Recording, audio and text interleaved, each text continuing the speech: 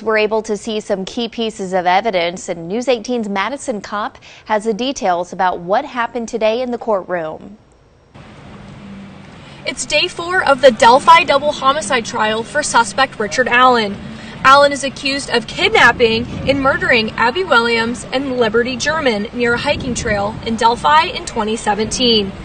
Trial began this morning with the state continuing their examination of Brian O'Leahy.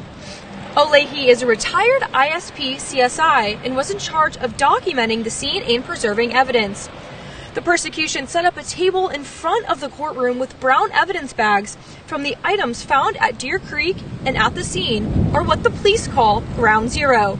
Over 45 pieces of evidence collected by O'Leahy and other CSIs were presented today, and 3 of those were passed around to the jury.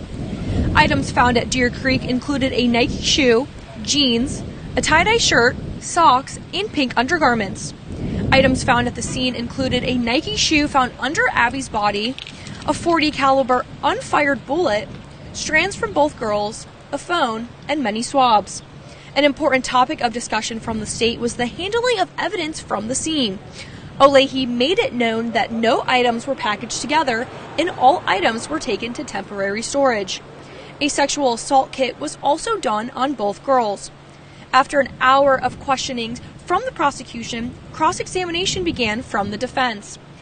The defense asked questions about Allen's connection to the scene, if the scene could have been compromised, and if there were any defense wounds on Libby, all of which O'Leahy denied. We will keep you updated with the latest from inside the courtroom. Until then, reporting in Delphi, Madison Kopp.